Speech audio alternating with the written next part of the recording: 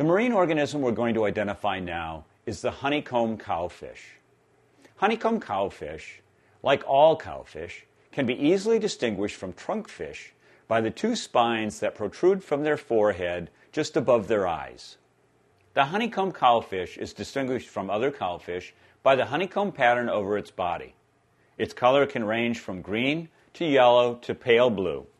The honeycomb cowfish can change its color from the green or yellow color to a pale blue.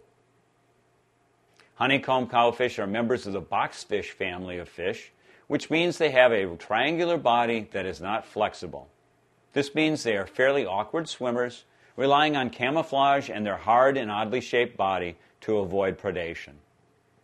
Honeycomb cowfish are found infrequently off the Atlantic coast of Florida and even more rarely off the Gulf Coast of the state. They are common, however, in the Bahamas and the islands of the Caribbean. They are generally not afraid of divers unless approached aggressively. Honeycomb cowfish are open water mating fish.